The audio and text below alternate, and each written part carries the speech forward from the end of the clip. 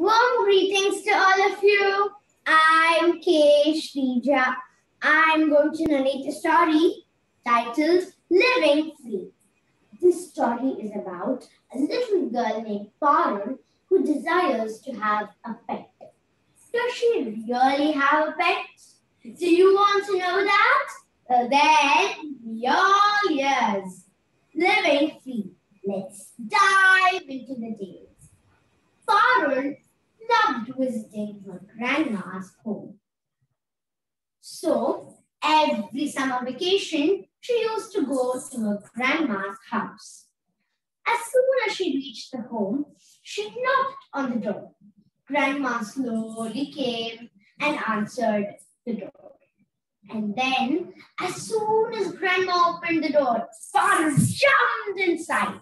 And then Grandma smiled at Parul and she closed the door.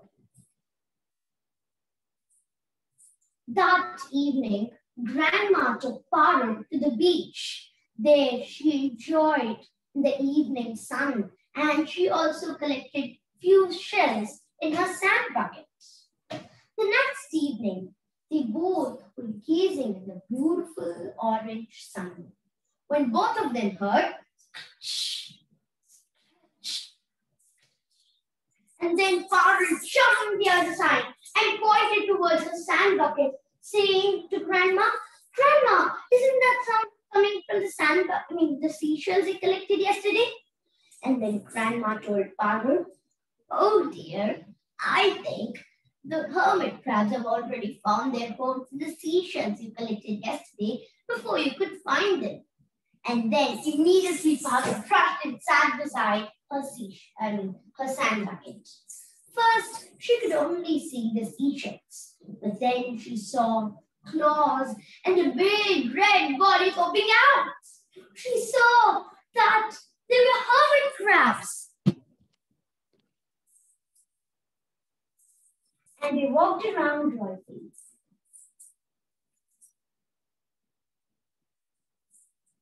Then Parul bounced like a ball, saying, I want to get Grandma asked, are you sure, dear? I'm sure.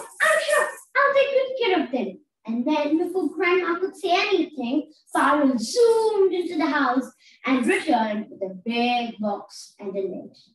First, she put some sand inside it and then sprinkled a little water. And finally, kept some tiny stones in it so that she could give the hermit crabs the perfect beach atmosphere. Then Grandma made few holes on the lid so that the hermit crabs could breathe. And then Parul put the hermit crabs inside gently one by one and closed the lid. She kept the box inside her room. She had her supper and went to sleep. But Parul wouldn't sleep at all. She tossed this way and that, but she kept on hearing scratch. And then Parul looked at the box and then thought to herself, I think the hermit crabs are feeling a little lost inside the box. And then she took the box and went outside her room. She saw that Grandma hadn't slept yet. She was reading a book. As soon as she saw Parul, she closed the book and kept it. And then Parul asked Grandma, Grandma, can you please take me to the beach? And then Grandma asked Parul, why do you want to go to the beach at this hour of the night? And then Parul replied, Grandma, I think the hermit crabs are feeling a little locked inside this box, so I want to lead them back to the beach. Can you please take me?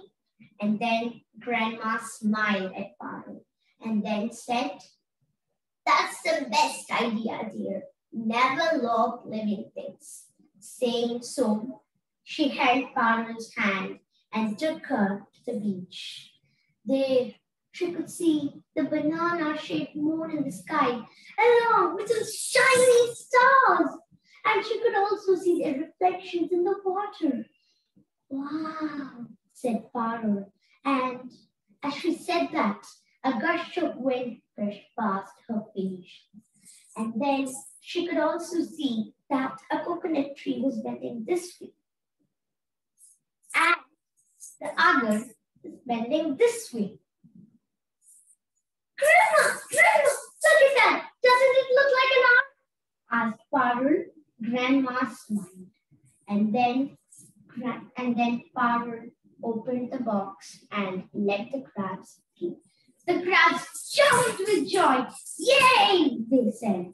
And Parul said to Grandma, Grandma, I think this is why the hermit crabs don't want to leave their beach.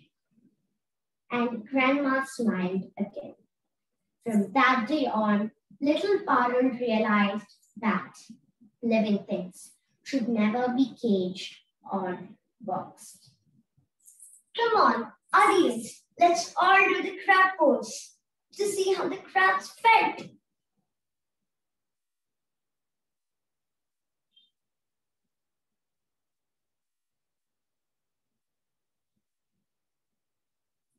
Now let's all jump like a crab so that we can also feel how the crabs felt when they were released out of the box. Yay! Yay! Yay! Thank you for your cooperation.